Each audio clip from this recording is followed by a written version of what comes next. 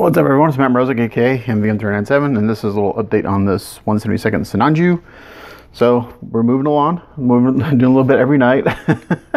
Last thing you guys saw, I posted some photos on Facebook, but worked on the shield last night, doing the reverse wash and getting that all done. And then I did the panel lining and did a top coat. I'm going to talk about top coat here for a second. I get a lot of questions about which top coats I use, and on this kit, this client wanted he didn't want flat and he didn't want gloss. So I was using all clad semi-matte, and I was getting this finish, which is what I wanted, but it's been coming out like this, which is really glossy compared to this. So one thing about all clad, as I found, is that between bottles of paint and top coats, it's very inconsistent. So what I'm going to have to do is I think I'm going to have to go back and do a Mr. Color semi-gloss or something, or semi-matte, because this is not going to work. Two completely different finishes. I would consider this a semi-gloss, and I'm not digging that. I like this. This is a little on the flatter side. It just looks better. So I sprayed this last night. And I looked at it this morning. I didn't like it. Shook up the bottle really good, and I sprayed it again before I went to work, and it's still drying too glossy for my liking. I like this. So I think I'm going to have to do is, once the kit is all done, because I'll show you in here in a second, I'm working on skirts tonight. I've got inconsistency in the top coat. So once everything is done, I'm going to have to go through and pick a different top coat and do a overall kind of misting of everything, which is not ideal, but in this case, since I'm already so far along in the project, it's really my only choice. So it just is what it is, unfortunately. So all clad, semi-matte, not too keen with the consistency. So tonight I've been working on skirts and doing some assembly and stuff. I didn't do a video, but I did do some assembly on the upper torso, and you can see here. So all this has been glued together on the top. The only part that isn't glued is this crest piece. This comes off because you have to be able to get to the batter. Let's get this off with one hand without messing up the paint. Should come off fairly easy. I say that. Let's see. My hand's in the way, but there we go. So it's in there pretty good. It's not. It's only pinned on one side, really. So the battery will go in there for the LED, for the head for the LED. So that'll be removable. And we're going to put that back in there. And I may loosen that up a little bit. It's a little tight right now, but I don't want it so loose that it pops off. So the torso is looking really good. I'm real happy with this so far. You know, I try to go assemble as much as I can as I go. Assembly is very nerve-wracking for me. Final assembly on the last Jag Dog, I think, took me like 12 hours. I just have to go super slow. It's really easy to screw things up. It's easy to get glue on things you don't want glue on. So yeah, I'm trying to assemble as I go, just so I have less final assembly in the end. So as I go, you know, so like these skirts, for the most part, except for the back, has been glued on. This is still going to get another top coat because I want to seal all that in again. So those are the front skirts.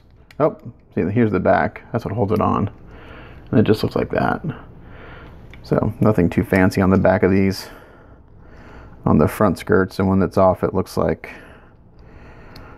so it's not glued on yet, but it looks like that. So that's nothing really too exciting. And these come on and off very easily, so once it's all glued together, it'll come on and off easily. So it'll be good for transport. And then the side skirts are super, super loose right now, so I actually have some blue tack on this because it kept wanting to fall off. I'm going to take these off just for a second, and I'll show you those, and I'll explain how I had to assemble those a little sooner than I wanted. And let me show you the back side. Or here. I'm getting ahead of myself.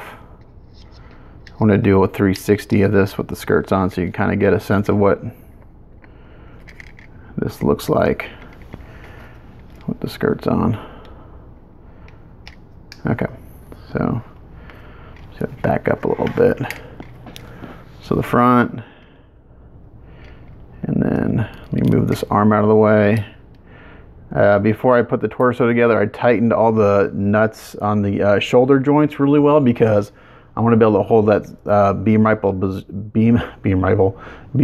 bazooka combo, and that's a heavy weapon. So there's a side skirt, and the back skirts are, except for the mechanicals, have been all assembled, and those look really nice. So let's take some of this off.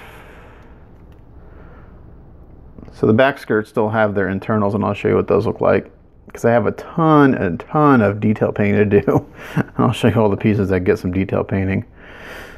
So it's going to be lots of time with the brush, and I'll do some videos of that. I'm not a very good hand painter.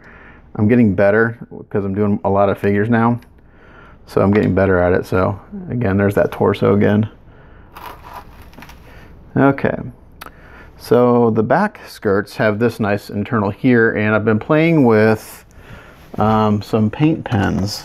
I wanted to see if I could find a more efficient way of doing detail painting, so I bought a bunch of paint pens. Some of these are water-based and some are water-based, or some are water-based and some are oil-based. So these are from Sharpie.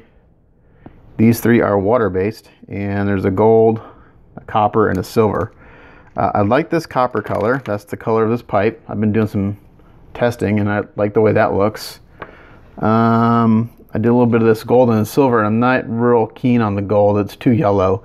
But the silver I like, and it goes on relatively smooth. Not as smooth as airbrushing, so I'm going to probably mask that off and end up spraying it. But I'm not a real fan of that gold right there. And then I bought a whole nother set, and I really haven't played with these too much. I only did one little spot, and I really liked it. And these are oil-based Sharpies, and I heard good things about these. So as far as metallics, I've got gold, silver, and there's another one I thought had gold, silver, and copper. Maybe not.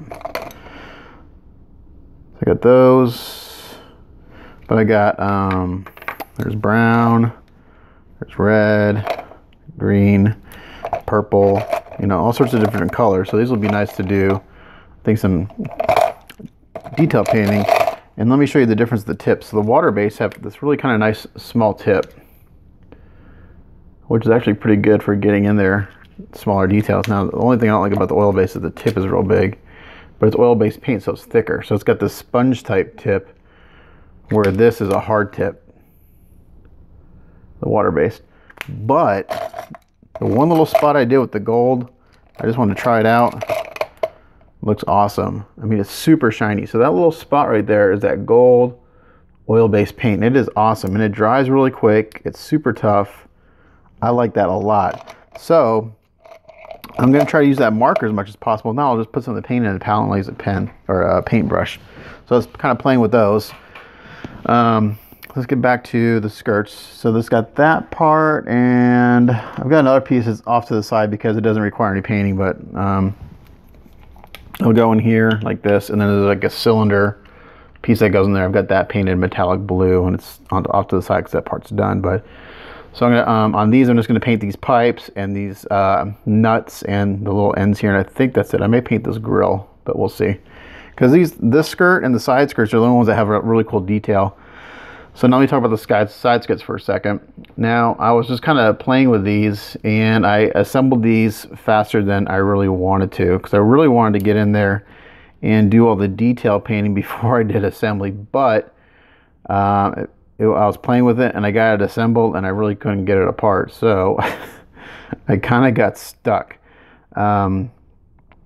I was having a hard time getting it together, and I found out that I had to pull this. I really had to pull the side skirt, the sides apart. And once I did that, this piece popped in. It wasn't wanting to go in.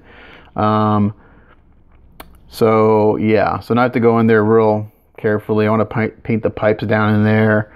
There's a little cylinder detail I want to paint in there. I want to paint some of the details around the thrusters. Like here on this one, I was playing with that paint pen, and so I wanted to paint that detail. I want to paint, so the details on these I want to paint. I want to paint these nut heads. I want to paint these.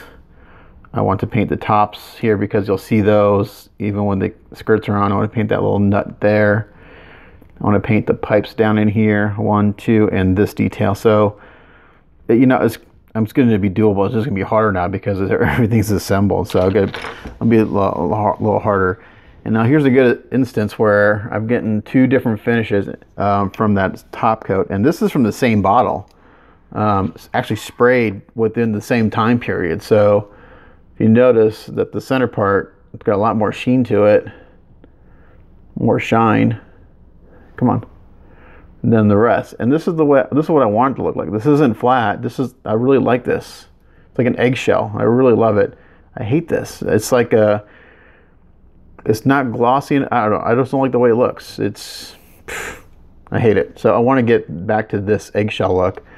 So I'm going to have to find a different top coat and just mist it on these parts. And it's just after it's all done, and that's just how I'm going to have to handle that, unfortunately. But you know, now I've learned my lesson. Stay away from the all-clad semi-matte. I like the flat. I use that all the time. So that's where I am on the Sinanju. I think I'm going to call it quits tonight. Had a pretty busy day at work, but got a couple hours in tonight, and that's all I really wanted to do. So nice little update there. And then as far as detail painting goes, I've got all these pieces over here. Need some sort of masking, detail painting. I mean, there's just a lot. You know, these are for the legs. That's why I was hoping those paint markers would come in handy. I could get in there and do some of that, but it's just going to be a brush. These pieces will need some masking just because there's large areas, and this is on that backpack, and the backpack looks really, really cool. Lots of cool details. Let's see what else I can show you. It's going to get dark for a second because I'm tied in. Let me show you the bazooka on the rifle because I haven't showed that yet. Now it's not really all together, but I can show you a little bit of how this works. So let me move the skirts out of the way so they don't get damaged. I'm always trying to avoid damaging things after I get them done. Because I do it. I damage stuff after I've already done it. It's like, shit, I gotta go back and fix that. So that's just part of model building. And even though I have all this space up here, I just never seem to have enough space. You know, I could use a space twice as big as this and I'd still use it all. Let's see. Okay, so the bazooka. And this is looking pretty nice. This has been painted with, what did I paint this with? All clad. No, not all clad. I used Mr. Color Steel. That's what this is. It looks really good. So there's the bazooka. And here are I need this piece to show you how this kind of goes together. I think I've got enough here to show you. Come on. Here are the rounds that go in the bazooka. Now these are all painted. I'll mask off this, this bottom part will get masked off and painted a different color as well as this top because I don't want that to be red, but these are nice and shiny red. And this will slide into here like that. This part, hold on, there's an order that this has to go in. Okay, this goes in here like this first. This will get glued permanently. There's no reason that this would ever open, but this has a sliding mechanism to open this up, just like why is it? Oh, I see. It's been a while since it. Oh no, wait, hold on. Hold please. That's got to go in there first. Then this can go in.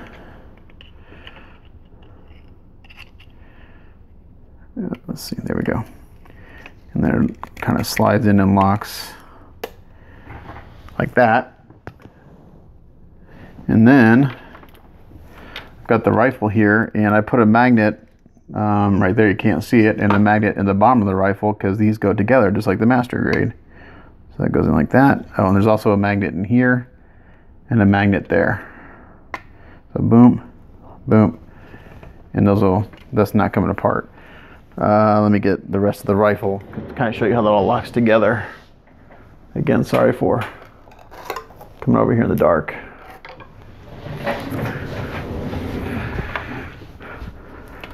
Let's see. So just like the master grade, this will get pinned up in there. Oh, hold on. This goes. Okay, hold on. It's been a while since I've played with this. I painted this a couple weeks ago. Hopefully it didn't scratch. Oh yeah, actually did pretty good. The paint's had a long time to cure, so it's nice. This piece goes up. I may have to look at the instructions. I think this goes up in here. Yep, hold on. Gotta get the instructions to see how this fits together real quick. It's been a while. Please hold. Where is it? Where is it? There it is. Okay. Okay, so no, I had that right. So this is gonna come off. This comes in. Yeah, I had it right. I couldn't get it in with it all together like that. This comes in like this. This comes in like that. Then this comes in like so, and then it slides in.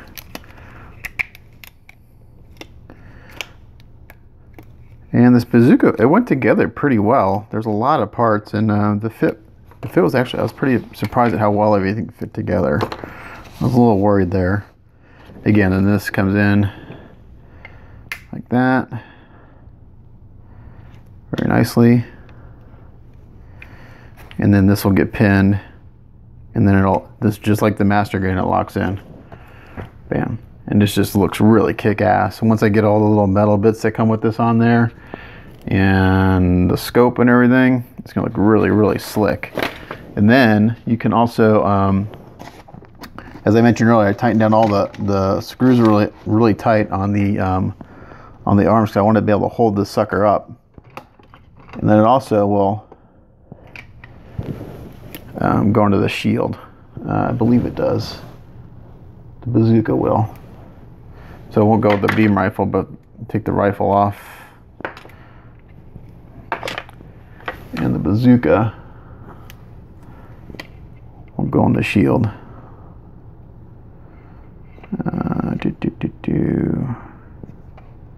Right there, just like that. So what I haven't done yet, I scratched a little paint right there, but that's okay because I'll touch it up. There's no reason once this is together to take this apart. I don't know why you'd ever want to take these rounds out. So the bazooka, I'll put a magnet in the shield, the same spot that I put a magnet, and now that can go in the shield, just like that. So pretty cool, looks good. So that's really it for tonight, just a little update. I wanted to show you the skirts because I got those kind of semi-assembled. I wanted to talk about the top coat issues I was having and what I have to do to fix that. So lots of detail painting to come. So been kind of bouncing around. I still have some masking to do on some of the back panels. I kind of got sick of that, so I still have some areas like this to do. But see, even on this, it's a different sheen. This is like between the eggshell. So I'm getting like 3 or 4 different results for my top coat. It's very frustrating. I've tried spraying on wet, dry. It all comes out different. So this is a nice part. This turned out really well. This is going to go on the bazooka. And that's just a candy color. And this will get masked off and I'll spray that black. And I think that's it for tonight. Yeah, talked about just about everything. Thanks for watching as usual. It's Matt Mrozik, aka MVM397, signing off. See ya.